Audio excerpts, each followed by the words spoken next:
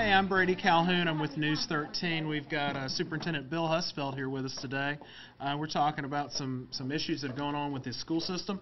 Bill, how are you doing today? I'm good. I'd rather say questions more than issues because they're not as issues as they look like. But that's why you're going to ask me. Well, yeah, we wanted to. We did a story recently about an audit. You guys have everybody that sort of works for the state, but every sort of state agency gets an audit from the Auditor General's office. So we took a look at that this week. Right. Looked at some of the, if I can't say issues is my go-to word, but looked at the things they highlighted. We asked you guys about it. They technically call them findings. Findings. Okay, right. There you go. Yeah.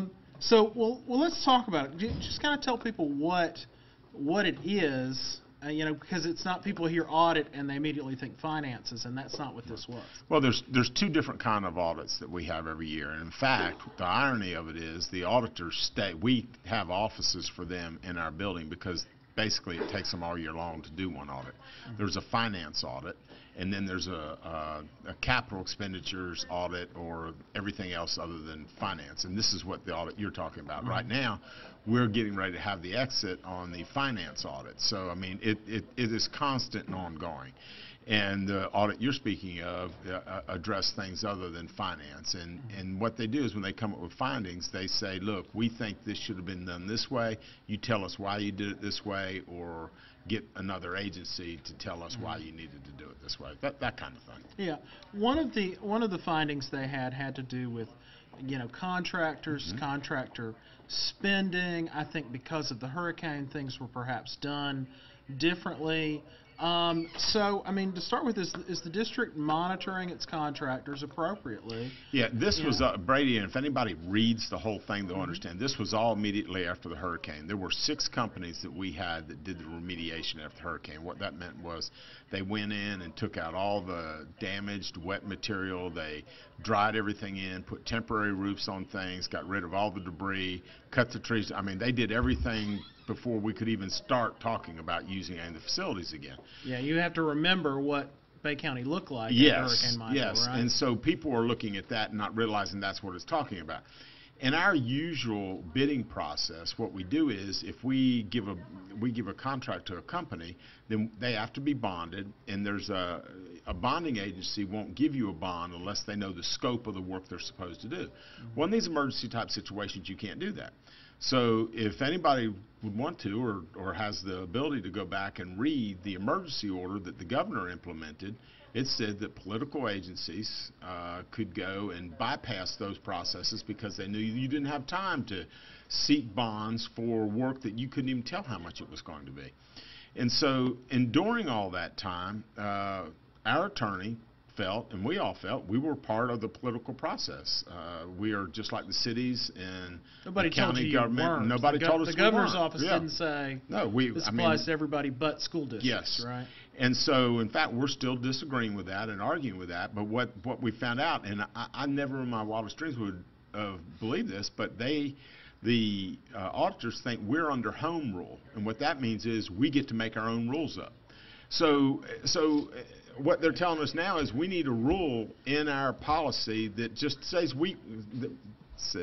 that just states that we can do this in emergency situations without anybody's approval. Well, now that sounds worse than what we actually did, and so it's and I know people want to twist because it's glorified when you twist it and make it sound worse than it is, but it's 6 companies. I mean, every one of us were scrambling to try to put the pieces back together after the hurricane. This is exactly what happened. And so in our normal processes, we do bond everybody. Yeah, sure. But, I mean, ultimately, when you guys look back at what was spent, did you say to yourselves, we spent too much on this? This contractor paid we for spent a lot. I mean, but you didn't spend for things that didn't get done. No. You didn't. Nothing was done. School board member's house, the trees didn't suddenly disappear from. You know what I mean? I think that's the thing that people, given the climate we're in, and you're that's right. the thing people are concerned about. And you're right, but that's why I'm here to clarify. You are exactly right. But if they'd have found any of that, they would have said something, and I know that they would have highlighted that. They didn't take exception with any of the amounts we spent. What they Right. took exception was, and again, you need to go back and read the finding, was that we didn't bond it. Okay. Because they thought we should have bonded it. There was no look. There was an unreal amount of money that was spent on remediation. I mean, it's just crazy, and all of us did it. I mean, the counties, the cities, we didn't have any choice. It wasn't like we could say, okay, we're going to advertise for 30 days to find somebody to do this work, Right. and we spent crazy money. I mean, it was. You almost want to go back and say, oh, I need to do this for a living as much as these guys are making. But it's standard across that industry in these emergency situations, and we were paying the standard rate that everybody else was paying. Well, and any homeowner who hired somebody to come do that. I mean, my insurance company paid at my house, and I was shocked, for what they did versus what my insurance company paid. But, well, what are you going to do? Well, and eventually I know we'll get around to FEMA, but I just finished last month, I just finalized my last part of the insurance claim for the hurricane on my personal house. So, I mean, that's 2+ years, and I feel blessed because there's so many people out there still arguing with their insurance companies. Yeah, absolutely. Another issue, another finding. Yes, had to do with medical insurance. And it had to do. They sort of the way they phrased it had to do with, are these people who are identified as family members actually family members of the employee? They want us to go back and verify that if you work for us and you say these are your children, that they're your children. Are you not already verifying that? Well, they tell us they are. They sign the papers and say they are. And they say they've committed a crime if they're lying to you, right? And so we have a company that we pay that does all our insurance and monitors these things. So in the new contract, we're adding that in the new contract. Now, they found no one in their audit that had claimed this that didn't legitimately have it. They're just looking at the possibility this could happen. And they do this with something else too later, but they're just saying, okay, you need this to make sure this doesn't happen. They're not finding anything happen. They're just saying, look, we really think you need to add something to prevent that from happening, an abuse of someone being covered that should not be covered. Yeah, and I don't want to go through the audit point by point, but there were a couple of issues like that, I think, that had to do. There was an issue with purchasing cards. There were an issue. Yeah, and again, they found nothing was wrong with any of the purchasing cards. And here's what happens: if you have, and we have people retire mid-year, and then the purchasing cards stay in the safe at the schools. That's where they stay. But what they're saying is those cards should have been sent to the purchasing department and destroyed. And so we've got to come up with a process to do that. There was no one spent anything or used those cards after they were terminated. But they just said you need a process to get rid of them quicker than what you normally do. That was it. Okay. Was there anybody who was retrained or suspended or fired as a result of the findings in the audit? No. And the irony of it is, these findings most of them were just typical things that they do every year and they find every year. And let me give you an example. This isn't typical, but this was a new law. There's a new law that by July 1st we have to post our expense report, or I'm paraphrasing, but our expense report. Financials. Yeah, our financial report. Well, we can't do that until we get the documentation that the state has to send us so that we can fill in the blanks that the state has. Well, the state didn't send them to us until after July 1. So we got written up for something that we have absolutely no control over, and the auditors know that. In fact, I talked to one of the chief auditors in Tallahassee today because we were talking about some of these other things. And he said, yeah, we really feel bad about that, but the law says you're supposed to do it here. So they don't care what the reason is you didn't do it. Even though Tallahassee didn't give it to you, they're still going to write you up for it. I mean, that's the world we live in. It's not a lot of give there, huh? Nope. Not a lot of bend. Nope.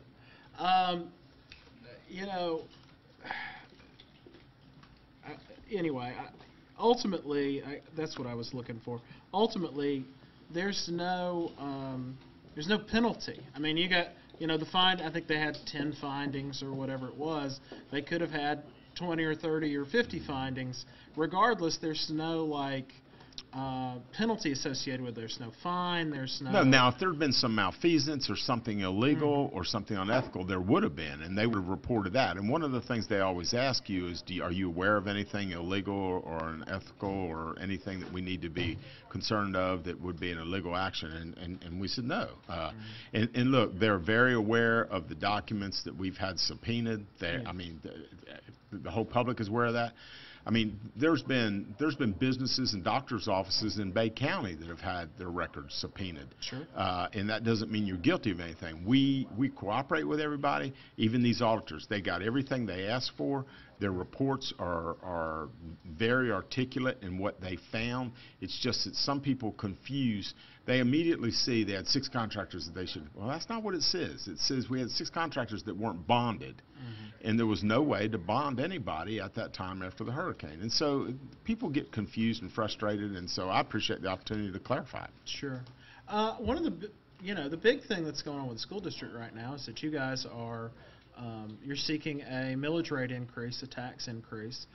You're seeking for the public to vote on it. Yep. And if I get any of this wrong, you just jump in and tell me. But it's going basically up. If it's approved by the voters, it would go up by $1 mil. $100 per $100,000 piece of property. Okay.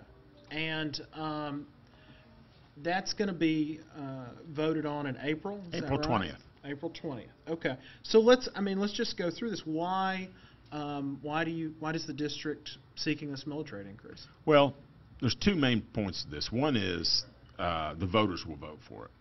The school board does not have the authority like cities or the county to just raise millage as they think it needs to be raised.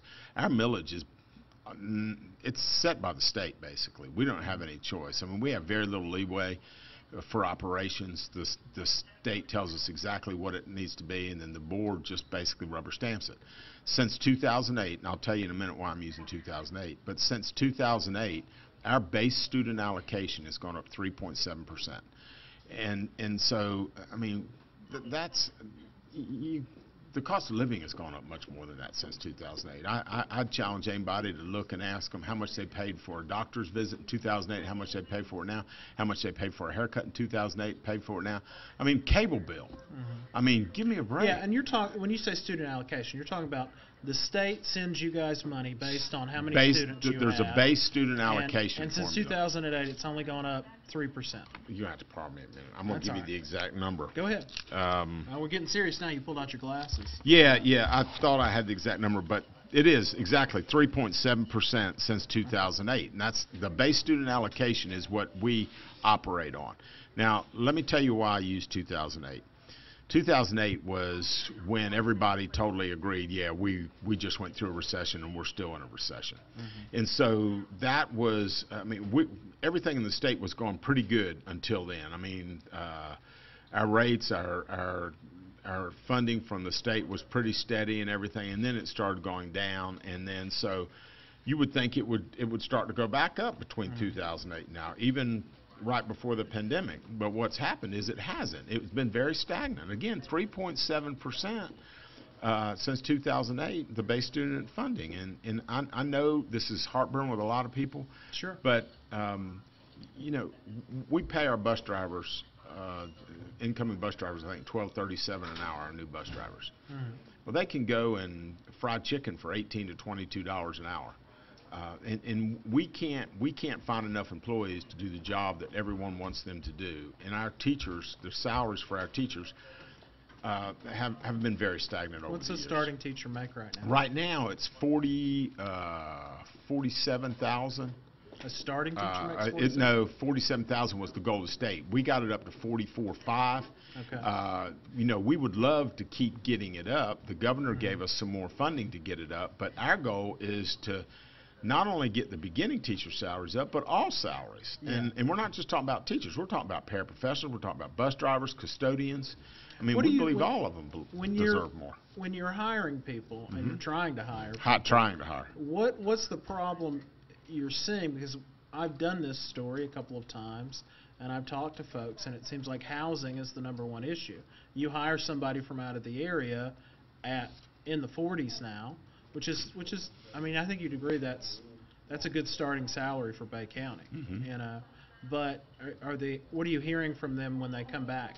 They can't find a place to live? Well, if they're professional, they're going to make more than 40, and so our bus drivers don't make anywhere near that. But the housing is a major issue. In fact, I was at a presentation recently at the county, a county presentation, and I think the starting round for houses now are in the early 200s, 220, 225, something like that.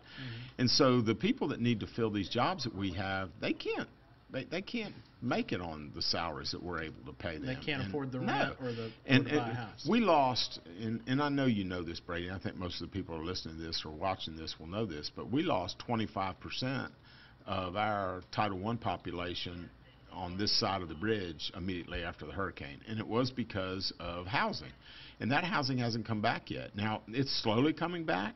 I lived in Royal Arms Garden Apartments growing up. They still haven't opened back up. Massalina project, they've just flattened that, and I know they've got plans. The Bob Sykes Drive housing project across from the county center, it's flat dirt. I mean, the affordable housing and the housing projects have not caught up with what we need to have people come and work and live in Bay County at that kind of salary. So where would the salary go if the voters approved the millage increase? See, this what would bus drivers make? This is a trick question because well, I'm not going. That. Well, yeah, I'm not going to violate collective bargaining because I have 2 unions to deal with. So it cost $1 million to increase teacher salaries 1%. How much will you bring in? How much will the district bring $18 million if the millage referendum passes. So all that has to be bargained, and I can't say how much it's going to be, except our goal would be to increase everybody's salary. And the other part of this is it's just not the public non-charter, it's charters too. All this money, and this is by law, so it's not a trick or anything, all this money would go equally to where the students are. So if 15% of the students are in charter schools, they would get 15% of that millage. The money follows the student. Yes, it does. Yes, it does. All right. And there are some other parts of that. It's just not about salaries. It's also about school safety. It's also about pre-K, and it's also about the mental health programs that we've got in place. We're getting there. I don't want people just to get hung up on $18 million. You're going to give everybody a 18% rate. That's nowhere near what we need. And obviously, and I mean, I understand that you're hamstrung by the union a little bit, and you can't talk about, well, if we got $18 million, the teachers would get a 5% raise or whatever. You just can't say that. But you understand? I would say 5% would be the lowest. Okay. I mean, we're talking about a significant raise. I mean, here's something that I would love for Bay County to be known as paying their teachers the best of anybody anywhere near here. How comparable are we to other counties? We're below many other counties, and there are 4 other counties near us that have this millage. And we're when you say below, how below are you talking about? I mean 1,000, maybe a little bit less than that. But I mean, if you want to get the best teachers, and here's the challenge we've got. Each year, our average age of our teachers increases. Now, we'd like to get to a thing where it's a point where it evens off, but we're not getting young teachers coming in. We're not getting college graduates coming into education because they can walk out of college and make a heck of a lot more on their first job than what they can make in a teacher's salary. And so we've got to rectify that, and we've got to attract young college graduates to come to education as a career, and we're going to hurt ourselves if we don't do that. And so we're going to pay the price for that eventually down the road if we don't do something about it. Why now? You know, and it's specifically why in April as opposed to November of this year or even November of next year? Why did the district do this right this second? Well, we've been talking about trying to give teacher salaries. One thing is right now, as I said earlier, the beginning teacher salary got a big bump this year from the state. That money came directly for those teachers to bring everybody up as high as they could, and it brought the bottom salary to $44,500. But no other employee got any raise. None of that money could be used for any of them. So that's one reason why then. Do you have starting teachers now making more than 5-year teachers, or no? Because we've moved everybody up, quitting that now. And that's the angst that a lot of them have is, wait a minute, they're making as much as me now. No one's making below that, but they might be making the same, and they've got 5 years experience on them. So, I mean, that's a point of contention with a lot of people. People, teachers work so hard and so regularly, they don't pay attention to what the law's doing, what the governor's doing. They deal with what they have to do on a daily basis. So many of them thought it was our decision to do that. We had nothing to do with that. We had to follow the law, and we did, and we implemented it the way it was. So that's one reason why now. Here's what I would say to somebody who said this is not the right time. Well, tell me when the right time is. Tell me when the right time is that everybody's going to agree that a tax increase is good, and we'll change it and put it on there and expect 100% to vote on it. There's never a right time for a tax increase. I understand that. I don't like taxes any more than anyone else.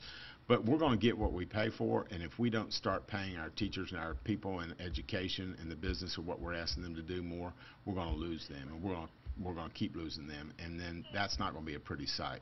The other reason about the ballot is because if we want that to go into the next millage cycle, the next tax cycle, it has to be done kind of early. You can't all of a sudden do it in November and kick it off in January, and the tax notices have already gone out for that year.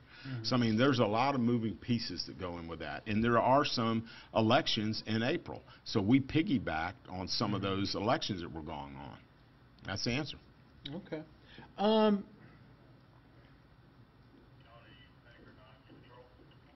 Did I catch you at a speechless moment? I'm going through my list of questions, and you've answered about 5 of them in a couple of answers. So of course I'm running down my list, going, what do I ask Bill next? What are we supposed to ask the superintendent? So among the concerns, that we've heard from the critics who are concerned about a tax increase is that has to do with staffing, and it has to do with how many staff members who aren't teachers the district is paying, essentially folks who are not in the classroom. I saw some comparisons floating around, but I wasn't able to nail down the numbers before we started this. But does the district have is it top heavy? Does it have people that you're paying that aren't in the classroom, and would that money be better spent either on more teachers or on raises in some way? And I know what point you're referencing, and here's the thing that people love to use the data they have and the data they can get, but they don't necessarily dig down into the data. Here's the bottom line: we've got about 90 people right now that are paid for out of grant funding for just mental health. It doesn't come off of operations. It would not be tied into any of that. So you would say we're top heavy if that's just what you looked at. But these people are in the schools dealing with the students and the trauma they were having before the pandemic about the hurricane. It was a huge grant we wrote, and those 90 people were paid out of that. So if you looked at just that one thing, you'd say that they're top heavy. Another thing is we've written other grants and have Title I funding that a lot of other districts don't have, that we do have other personnel to help. We have parent liaisons in every school. We have counselors, military liaisons. We have all kinds of other positions that are funded through grant funding, not the operations where this millage would go to. And so if you just looked at it, tried to compare the two, you would think we were top heavy. Well, actually, we get more funding to do those programs because we have twice or 3 times as many Title I students as some districts near us. Now, I mean, Bay County is not Walton County, is not Okaloosa County when it comes to. I mean, comparing us to Okaloosa County is like comparing. I got to be careful about this, but some hamburger joints to other hamburger joints. Right. Well, the students in Bay County are. I mean, because I know this because I've done the stories. The students in Bay County are poorer, and perhaps face more challenges because of the amount of money their parents make than students in Walton and Okaloosa County. And so we are funded for those challenges, and that funding goes to having more people in the school and more people hands-on, not necessarily in the classroom. I mean, we get the same classroom funding that all the rest of them do, and we we know we have to meet the class size for them, and we do that. So we have the teachers just like they do. But we have more challenges because of the challenging student population that we have. I mean, it is top heavy with serious family issues and challenges in those schools. We have 20 Title I elementary schools. I mean, 20. Right. I mean, in 2008, we had 8. Has the economy of Bay County just gotten worse, or is it? Well, there's a combination of factors, and look, people always accuse me of beating up charter schools. And I wrote an editorial years ago about choices have consequences. And first of all, I want to say that I think every parent has the right to choose where their child goes to school, with the exception if the school's overcrowded. You obviously can't put more kids in there than they can hold capacity-wise. But when you take all of the students that parents are involved, and you take them and put them all in one school, and you pull them out of other schools, and you pull the resources that those parents can bring to those schools, and you put them all in one school or a couple of schools, those schools are going to suffer from losing all that. I mean, when I was in school, all my friends had 2 parents in the home. They were all middle class. And so it made me want to be like them, because my mom was raising 3 boys by herself, and we were living in the projects. But the people in my class weren't like me. I wanted to be like everybody else in the class. But now it's flipped. If we have some schools that I'd be willing to bet you, if there are 2 students in that class that live with mom and dad, it's an oddity. And so I'm not bragging about that. I'm just stating the facts. And anybody that wants to disagree with me can certainly disagree with me. They can post whatever they want to post. But the bottom line is that's what our teachers are dealing with daily, the challenges of that and the challenges of choice. There are consequences to that. And so when you have those consequences, you need more help in those schools. And it's not that you need more teachers. You need more interventions. You need more guidance counselors. You need more behavior specialists. You need more parent liaisons. You need more social workers. You need all these things. Bed bugs. This is an issue I don't want to deal with, but we have to deal with it. I mean, we literally had a school year before last that gave the student a shower every day and changed his clothes every day because he came to school like that. And his mother refused to do anything about it. Finally, DCF stepped in and did something. But, you know, people don't believe these kind of things. They think I'm not making it up. I mean, you know, I want this millage to pass, but I'm not going to lie to get it passed. Right. The advantage of a millage like this is if they want to know the truth, we'll tell them the truth. They might not like the truth. They might not agree with it. You brought up timing. Timing isn't good. Again, somebody tell me when the right time is. I will make a motion to the board to pull it and with all confidence say, I've been told this date it will pass. Here's when we need to do it. But you know as well as I do, that's not the way it's going to happen. Sure. You know, you were talking about charter schools, and I think the point you're making, and I just want to make sure that I understand and people understand, is that in a lot of cases, the public schools lose students who are more stable, who have parents who are more involved. Those parents take their kids to a charter school, and the public school is left with students mostly whose parents are not involved and who are not as stable. Is that accurate? Well, and I'm not knocking his parents, and I know you're not trying to twist my words. No. It's accurate to a point, and what I mean by that is they might not be able to. They might work 2 jobs and might not be able to participate and help the student. But the stability of the home life is more troubling by far in our Title I schools than in any of the other charter schools. And the stability, look, we know abuse goes on in all different kinds of family homes. It's black, white, rich, poor, it doesn't make any difference. Abuse is abuse, and it's terrible and it happens. But we know percentage-wise and statistically, it's more likely going to happen in the students we deal with. Our students have very serious needs that we're constantly trying to help and trying to pick up on ways to get into their homes and help their families. That's why we have a social worker. The social worker isn't there as much for the student as it is there for the family to help them with the needs they have, because we know if we can help the family become more stable, this kid's going to have a better life. So there's a tie there that most people don't understand. That's why we have so many social workers in the system now, because we can see the needs of the child will be met if we can help stabilize the family. Now, people say, well, school shouldn't do that. Yeah, well, who else is going to do it if we don't do it? Sure. I mean, that's the world we live in. And so would all of us like to have a perfect world and not have any of these challenges or problems and have kids all be happy and wonderful homes? Yes, we'd love it, but that's not the real world we're living in. Yeah. We jumped around a little bit, and we talked about using the proposed millage rate increase for salaries. But there are some other things that I've seen that you guys want to do, and mental health, I guess facing the challenges that you have in these Title I schools is among them. Tell me specifically how much money and where. I mean, what are we going to do? Well, first of all, the mental health challenges aren't just with Title I schools. They're everywhere. I mean, they're in all of our schools. I mean, they're in the non-Title I schools, they're in middle schools, high schools, they're all over the place. And a lot of it has to do with the pandemic and still the hurricane. We have a lot of students that are still technically homeless because of the hurricane. Now, the definition of a homeless student means they're basically couch surfing. They don't have their own address. They just move from one place to another.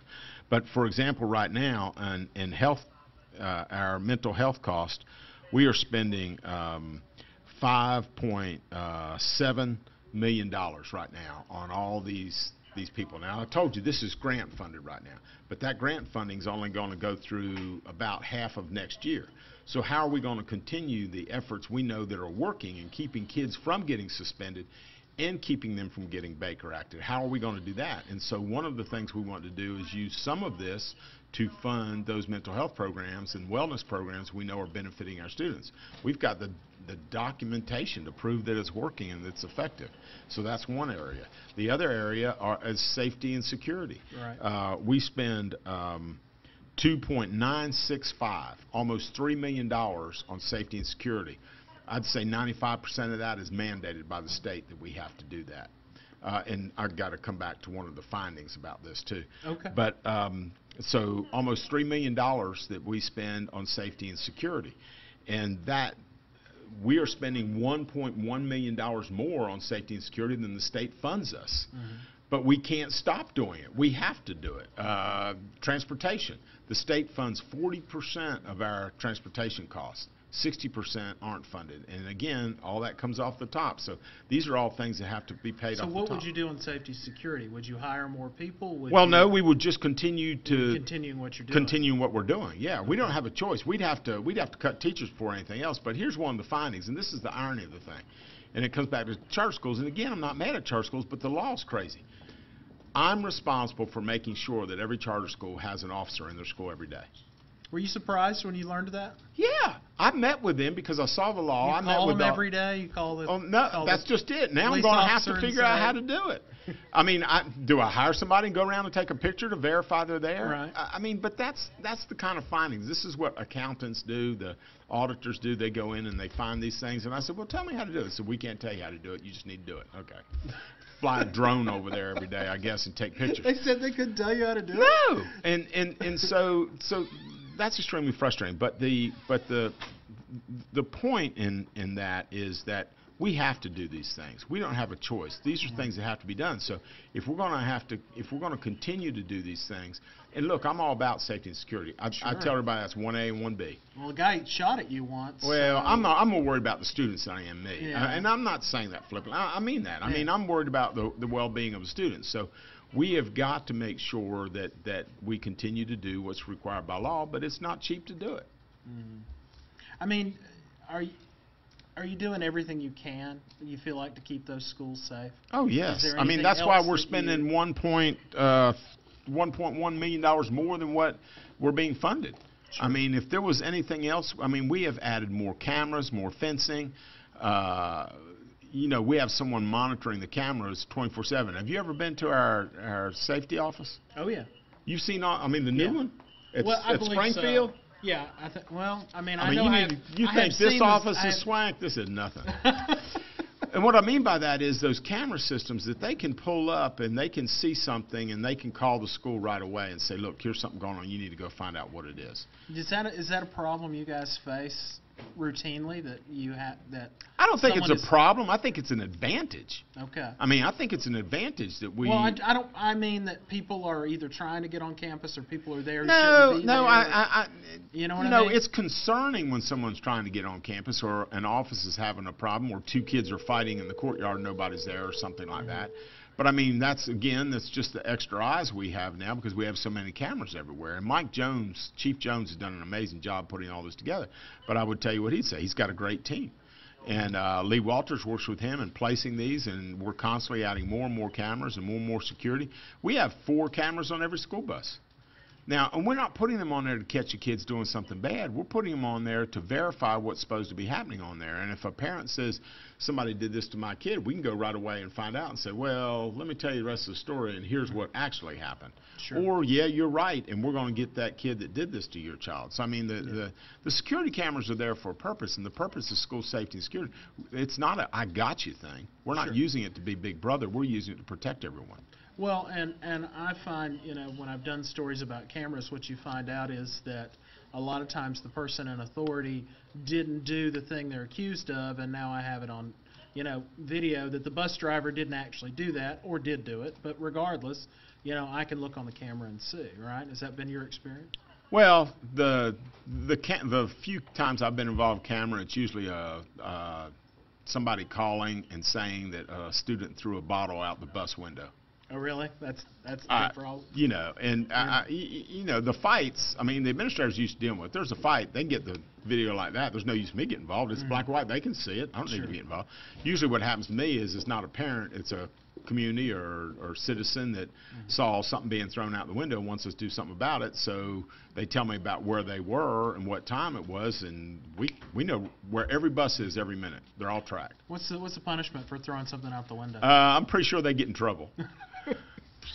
All right. One other thing I think you guys have talked to your office that the district is looking at with the millage increase is pre-K programs. What are you guys doing there and why? We already have pre-K programs across the district. What we want to do is offer the families that can't afford it an extended day at no cost. We know the studies have proven that if you can get more students in pre-K, they're going to be much more prepared for kindergarten and much more successful. One of the big issues we have, and our kindergarten teachers will tell you, and I hope some of them see this and they can comment or whatever, but constantly kindergarten teachers are telling us the students that come in there that don't go to pre-K, they don't have the social skills, they're not ready, they don't know their colors, they don't even know how to spell their name. Now, when maybe you were in kindergarten, that wasn't required, but it is now. The requirements for kindergarten and first and second grade are much more than they've ever been, and so to more prepare those students, we think we could offer those parents, look, you don't have to worry about them only being here a few hours. We'll take them all day. They'll get free breakfast, free lunch, and then if you want them to stay extended day, they can stay there for a nominal fee, and we'll even feed them dinner. And so we want to extend that offer, and we want to make it a positive thing because we know the students will be better, and it'll be a better thing for the parents. Okay. When you look at your budget, are there any issues that you think need to change? One of the things that I hear a lot, for whatever reason, has to do with advertising spending. I think the district occasionally spends some money sort of advertising itself. Are there issues there? Or are there other issues where you think we need to change the budget or have any issues? Well, there are two. First of all, to address your advertising question, I think you have to advertise. I don't think we advertise a large amount, but by law, there are some things we have to put in the paper regularly. And so we have a contract, and we do that, and we will continue to do that because we don't have any choice. And yes, we do advertise some. I mean, if you don't brag about yourself, I learned this from Dr. Stephanie Gall. She said, if you don't brag about yourself, nobody else will brag about you. And so I believe that is an important part of what you do. And I think every entity understands that you have to do some bragging sometime. And it's not a whole lot. But I'll tell you the only two areas where a school district's going to save are health insurance and energy cost. We spend approximately $9 million a year on energy and probably $29 million a year, it's probably more now, on health insurance. And so we became self-insured a few years ago. The board accepted our plan and they supported it, and we're so grateful that when we became self-insured, we are much more efficient with our health insurance. While our health insurance rates have continued to go up a little bit, they're not going up anywhere near as drastically as everyone else is. So, I mean, I consider that a huge savings, but that's something we're always looking at. Mm-hmm. And then the other one is the energy cost. So Lee Walters with our facilities department is constantly upgrading air conditioning systems. That's your biggest cost of energy, is your HVAC systems. And everyone knows we have huge HVAC systems all across the district. And so if you can become more efficient in those areas, that's where you're going to save more money. We are almost 70% personnel. That's just a fixed cost, but then you've got security and safety issues, you've got transportation issues, you got, I mean, things that just you can't cut out, things that you have to do, that you're required to do, and you can't have business without them. I mean, we used to call them unfunded mandates, right? Oh, there's a bunch of those. Well, it's like transportation, 40-60. They give us 40% of what we actually earn in transportation, but we have to offer the transportation. They say good luck. Yeah, good luck. It hasn't raised in 30 years, I think, the rate of transportation. Wow. Okay, last thing, and thank you for going through it with us. You know, I appreciate it. And I said at the beginning we'd just go however long we went, and we did. So, you know, again.